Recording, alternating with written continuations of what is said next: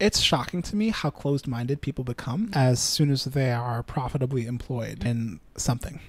And to most people, it would be shocking that someone could go 15 years or 20 years in industry and never learn to manage servers, or never learn to set up a database, and never learn how to distribute an important computation across the cluster.